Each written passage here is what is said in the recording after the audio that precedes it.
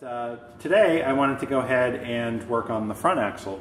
So what we're going to do right now is the upper and lower ball joints, the hub assembly, and while we're at it we're going to swap out the brake rotor as well. So first things first, we've got to go ahead and get the tire off.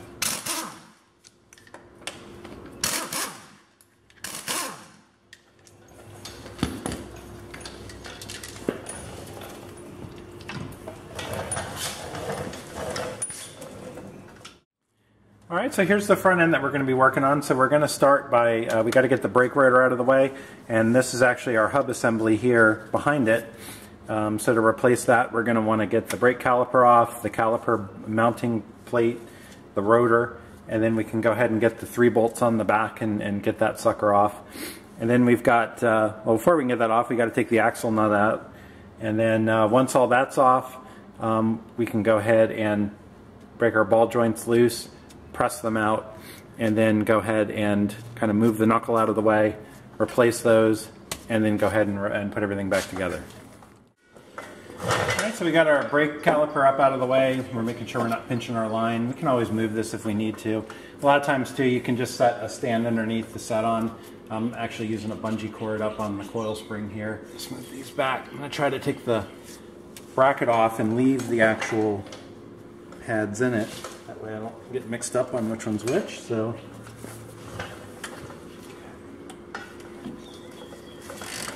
okay. There's one. I have to move our ABS signal wire out of the way.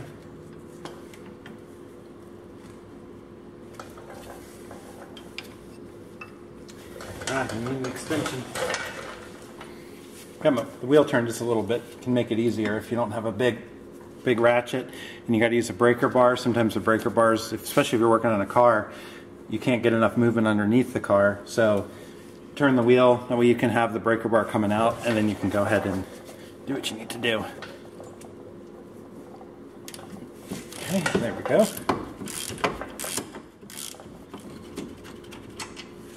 Okay, so we can take these off with pads already in. That way we can just set this aside. We know which pad goes where. They're already in the sliders. We will grease the slider pins on those, so I will say that. So I'm going to turn this straight again. Alright, so the next thing, on this particular one, I know we should be able to get the axle nut off without using a breaker bar. We can just use the impact on it. So that's why I went ahead and took the brakes off. If you had to use a breaker bar, you could have somebody put the brakes on and go ahead and get that nut loose first. If you're not too sure if your impact can do it or you don't have an impact, that's one way to handle it. In this case, I'm pretty confident we'll be alright, and if not, then I'll look stupid and have to put it back on. So, let's go ahead and get our rotor off. Let's try to get our rotor off.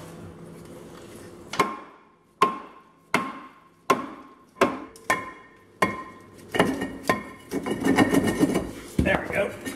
Alright, our rotor is off. Sometimes it helps turn the wheel so you can get behind it. Alright, so next we're going to go ahead and take our cotter pin off. And I'm just going to get a little PV blaster on it. Peel these legs up. A lot of people come in and they'll just cut them out, but sometimes they get a little rusted in, especially on these outside ones. I've run this car with some steel wheels without center caps on it, so it does have a little bit of extra rust. Sometimes I like to use a punch and a hammer just to get a little, break some of that rust loose and hammer it out. Alright, there we go.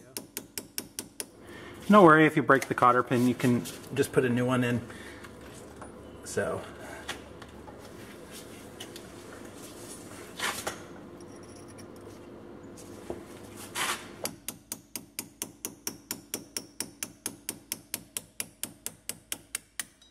Here we go. Alright, so we've got that out. Let's pop our cover off here. And we can go ahead and see our axle nut under there. And put that aside. Alright, so there's our axle nut. Let's go ahead and get some PB on it. And then I'm going to go ahead and use the impact gun. That's a 36 millimeter. So that's what we'll be using to pull that off.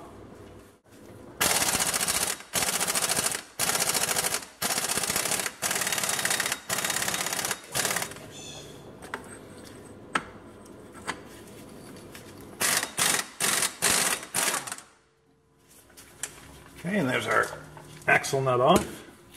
There's the washer behind it. Go ahead and just pop that out. Alright, this will be a pain.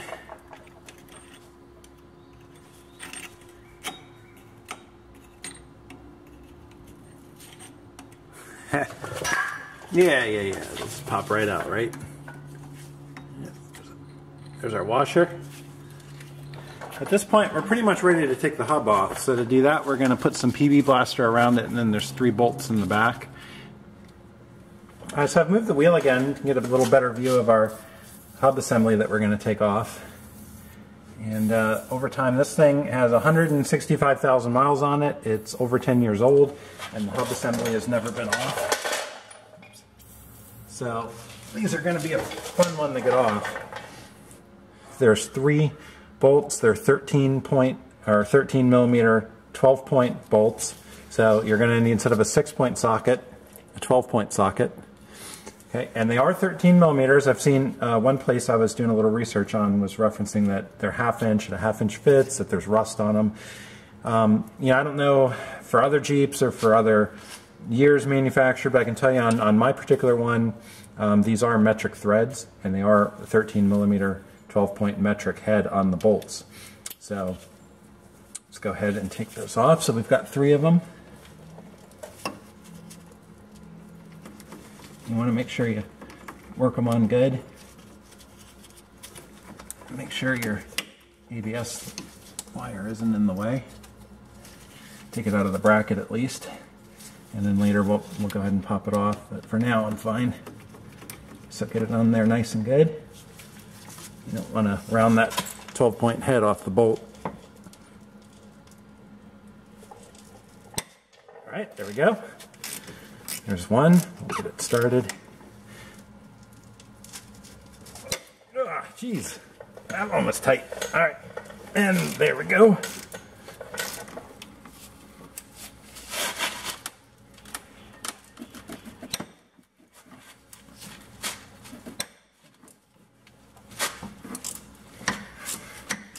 There we go.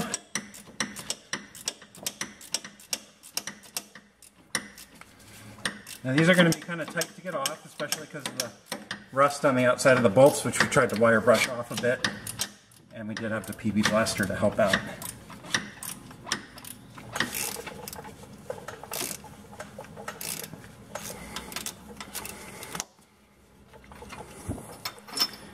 Okay, there's another one.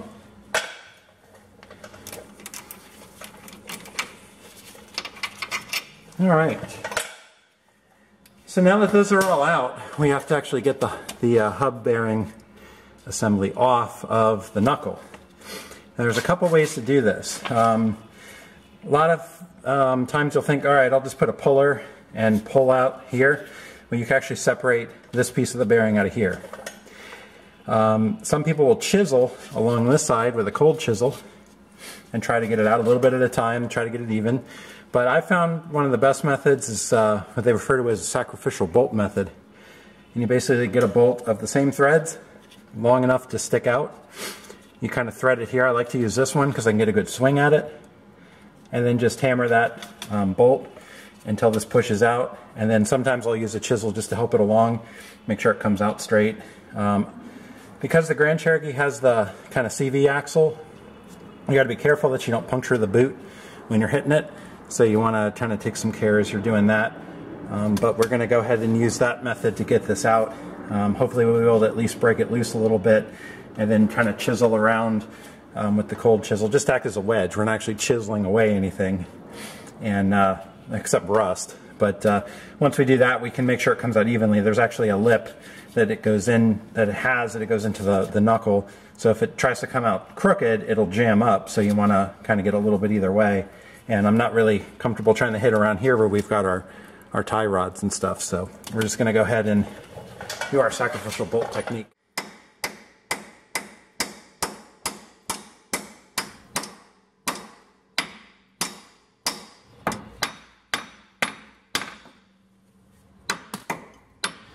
Just lightly get this started. I'm not too worried about the threads. The actual knuckle isn't threaded. only the threads on the bearing assembly, and we're replacing that, so I'm not too worried about those. I don't do this with the bolts because that come out of it, I don't want to replace them. So I'm actually using, to be honest with you, a grade 8 bolt, but it's non-metric, and that's how I know that the threads here are metric. I can fit a metric bolt that I have in it, but it basically just barely catches, so I can't use it to hammer. So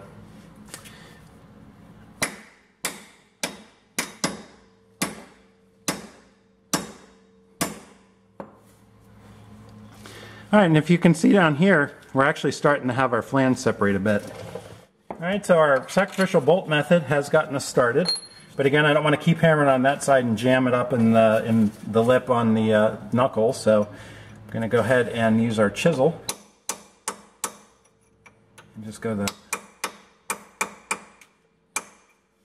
rest of the way around.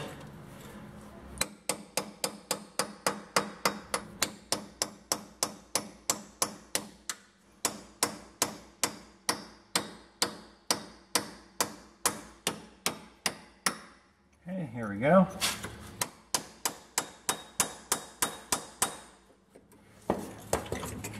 And there we go. And there we go. There's our bearing assembly off. Alright, we'll go ahead and pull out our axle. So then these Jeep axles on the Dana 30 are oil levels below the actual axle point. So we can pull these out without any problem. Set that aside. We'll go ahead and inspect the boot on the CV joint. But everything so far is looking pretty good. Alright, now that that's out of the way, I'm going to go ahead and take off our ABS sensor here. And that's an 8mm bolt.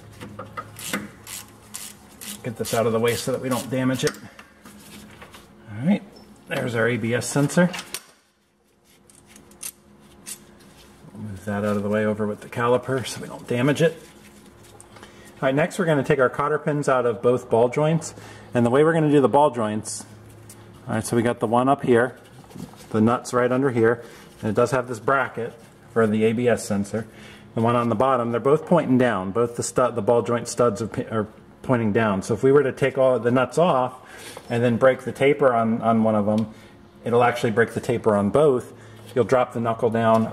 I'm actually not going to remove the tie rods here. What I plan to do is go ahead and pop this off, move it over off to the side, and I'm going to use a bungee just to hold it up on the sway bar, and then we can come in here, we'll pop these ball joints out with the press, put the new ones in, and then put these back on. So the key is I don't want this knuckle to fall because I'm going to leave it connected, and so what I'm going to do is after I take the cotter pins out, we'll loosen the castle nuts, but we'll leave them on the threads.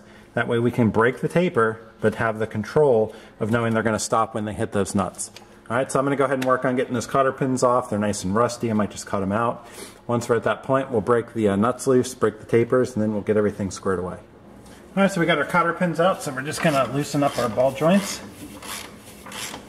We got the bottom one loose, just enough to break the taper. And then we're going to go ahead and loosen the top one. There we go.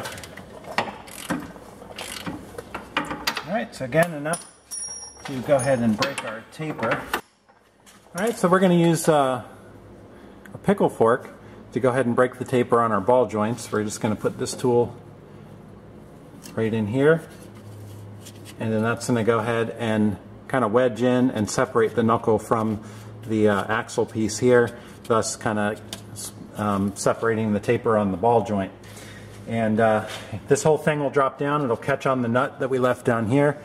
Now if you're planning to reuse ball joints, or if you're doing something like tie rods, this really isn't the best tool to use because you will tear the boot up using this tool, but we are replacing them. This is the easiest way to go ahead and whack these loose. So we're going to go ahead and get it started.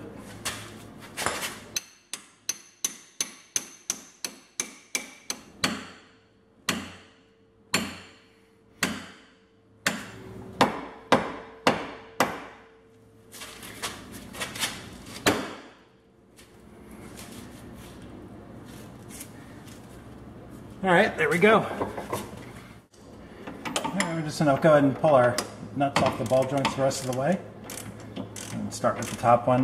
The ball joint stud was actually spinning in the ball joint, so I've got these pliers, adjustable pliers holding it.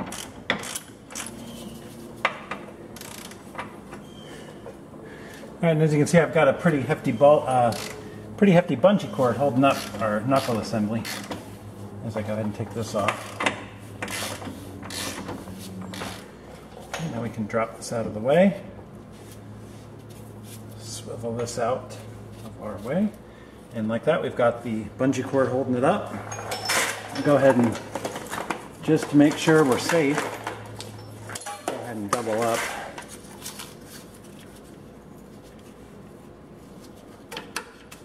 There we go. And that'll hold that up out of the way.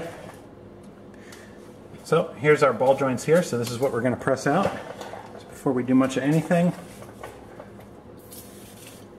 get some extra PB Blaster on them. Let that soak in a bit. Alright, so here's the one we're going to use up top. I've got a grease fitting in there, so I want to make sure I've got enough room to press it out without hitting that. And then we've got this one on the bottom. I'm going to mount that up like this. I'll go ahead and spin this out.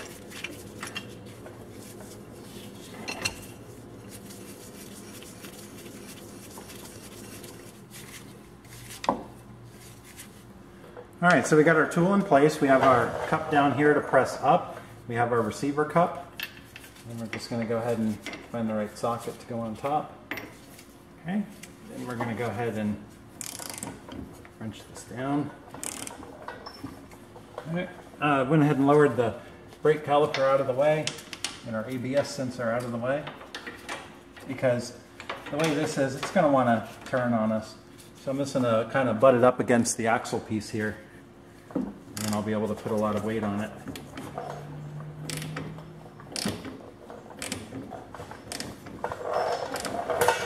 Alright, once we get it tight, we're going to take our hammer.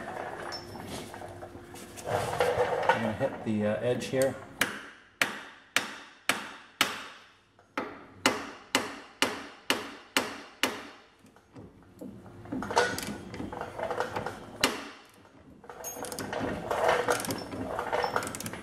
And we should be able to go ahead and tighten it up more. And there we go. And it'll be a little tight, but go ahead and tighten it in. It'll start to loosen up as you press it out.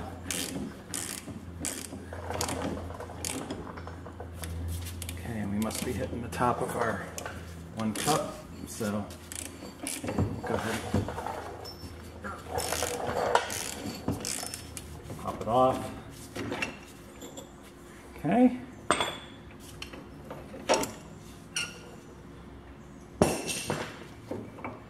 And there's our ball joint. Nice pressed out. Alright, we're just going to repeat the same for the bottom. Alright, so our bottom one, I'm zoomed in a little closer. This one pushes down. This one presses out down. So that's the key thing to know there. So we're just going to use this piece here. And then we'll use this large cup on the bottom. Alright, so much the same. We're just going to go ahead and use our ratchet. And we're going to tighten this down. Again, the part we're tightening, we actually put through the upper part of the axle on this particular car to make it fit. So, okay. There we go. And we're actually already pressing it through even without having the hammer it. So.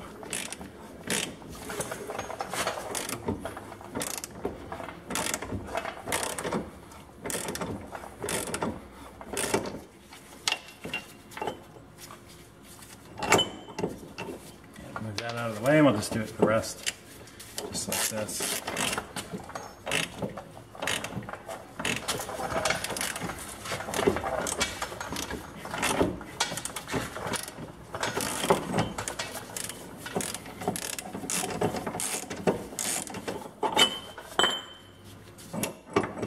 Alright, we'll take our tool out of the way. Just hammer it out the rest of the way. There we go. Take out there as well. So we're pretty much ready now to reinstall our ball joints, and as they say, it's pretty much the reverse way we took them out. We're going to press them back in, and there's a couple tricks for doing that, and on this particular vehicle there is a specific type of tool you're going to want to use to press it in, the cups. There's actually one cup, if you have an assortment of them, it's probably tough to see, but this has a bit of a taper, a bevel. It kind of goes like that. It's in an angle. So this angle piece is very important because the ball joint actually up here is in a slight bit of an angle. So it's very easy as you're pressing these back in, because there's this little bit of an angle the way that this sits, you can press it in trying to go straight up and down, but since this piece is actually angled up a little bit, you're going to put the ball joint in at an angle and it's going to hang up. Just like when we were taking that hub assembly off, we wanted it even to come straight out so it doesn't jam up in the lip. Same thing in the race here as we're pressing in. We don't want the ball joint going crooked, jamming up and damaging either the ball joint or the race itself, and then not seating properly, being loose, being unsafe, etc. So you got to make sure you have the right one. Some people. All right, so we're ready to press in our ball joints, and just a tip, you're going to want to start with the bottom, because that way you're able to position the tool, the press tool, up through the top here, because you're going to want to press, you know, up from the bottom. If you do it the other way around, that ball joint's going to be in the way. You're going to have to kind of do this off center, and it's probably possible, but it's really not the way you want to do it. You really want to press these in nice and square and straight. So that's what we're going to go ahead and do. It's our new lower ball joint using this. So basically, to put it back in, we're going to want to press it up. I've taken the boot off, and we're going to use this piece, which will sit, whoops, like this, nicely on that lip without damaging the internals, and then it'll sit in the receiver of our press tool. Okay, so we've got that set in place. We'll go ahead and just tighten it up. And we'll need to just make sure everything is nice and square. And then we can go ahead and press our ball joint in.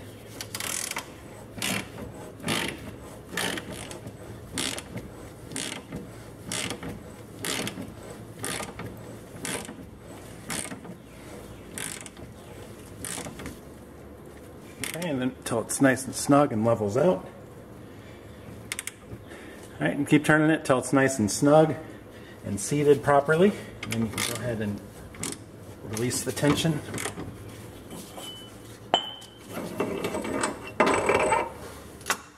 Okay. And there's our bottom ball joint pressed in. Make sure that it is seated correctly. We're going to want to remember to put our boot on before we go too much further, but we're going to first do the top one. Okay, so again, same deal on the top. A little bit of grease inside of our race. And we'll go ahead and drop the ball joint in. Alright, so on this one, we're going to utilize this cup on top. And then on the bottom, mentioned earlier, we're going to use the beveled receiver. Okay, so we're going to go ahead and take our tool. Slide this on this piece. Make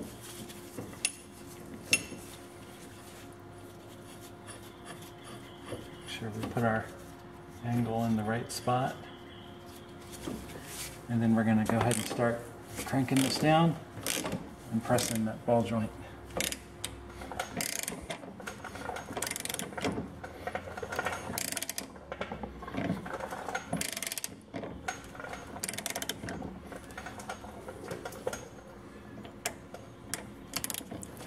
Alright, and there we go. Our upper ball joint is installed and our lower ball joint is installed. Now the next thing we're going to need to do is go ahead and put the grease fittings on.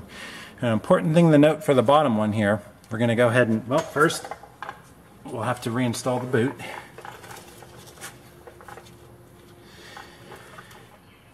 Alright, so on our bottom one, once we get our knuckle back on, we are going to go ahead and put a grease fitting in, grease it up, but then we're going to remove the grease fitting and put a grease cap on. Now the reason we're going to do that, the height of the grease fitting will actually interfere with the axle on the Grand Cherokee, because it has a thicker piece here because it has the CV axle and the ABS ring on it. So on that particular one, we're going to have to do that. on the top one, we can go ahead and install a grease fitting and leave it there, and this will be a nice easily serviced ball joint.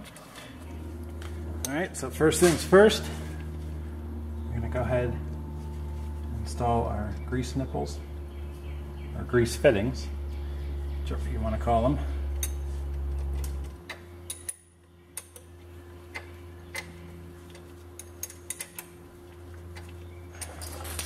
At this point, we can go ahead and get ready to reinstall the knuckle. Alright, so we've got our two castle nuts. Put the top one there for now. We'll go ahead and just cinch on the bottom one. So we're going to take our knuckle, go ahead and get it in place. Okay, we've made sure that our boot is fully pressed on. And we can go ahead and position our knuckle one up over the top. Go ahead and press it up like that. Go ahead and get this started. Okay, and then once we've got enough thread here, we can get this one started.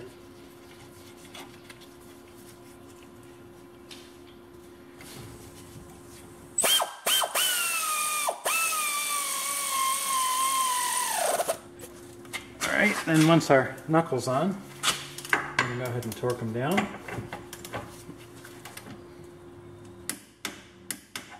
Okay, that one's done.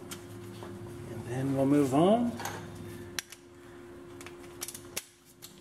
to the top one.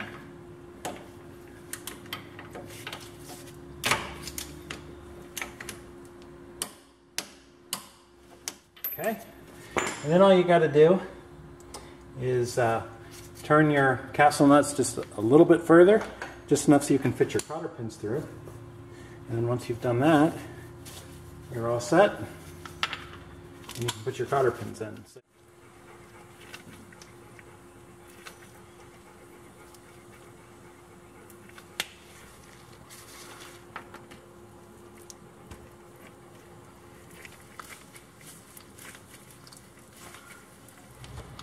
Alright, now that we've greased the lower ball joint, we are going to have to remove this grease fitting as we mentioned earlier, otherwise it'll interfere with the axle, so we'll replace that with a grease cap.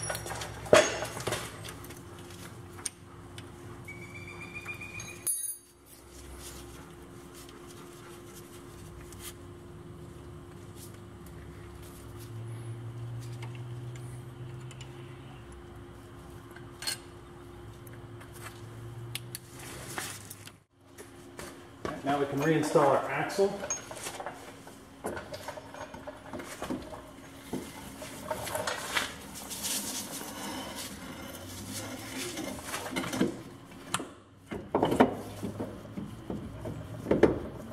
Okay, and we're ready to install our new bearing.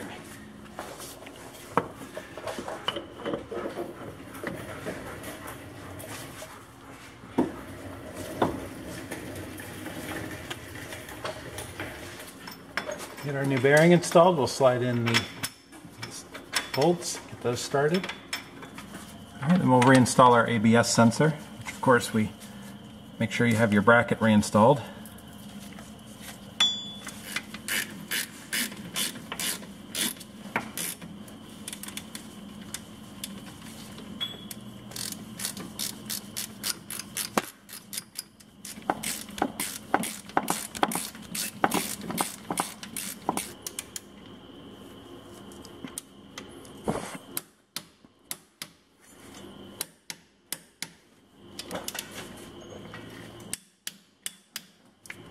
That looks good.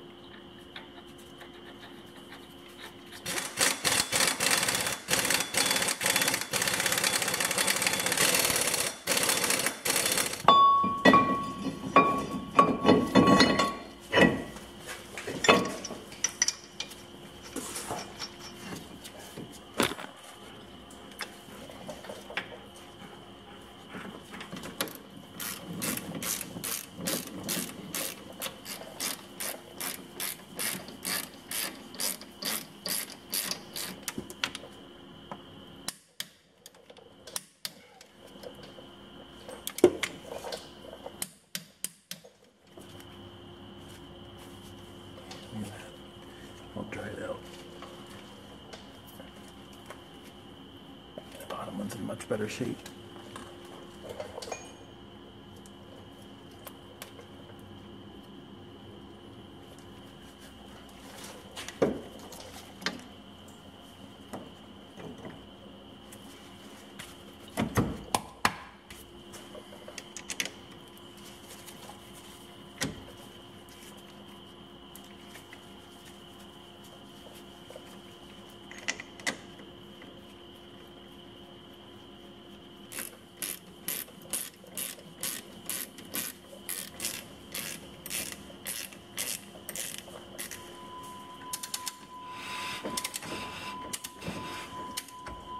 All right, good. Keep down.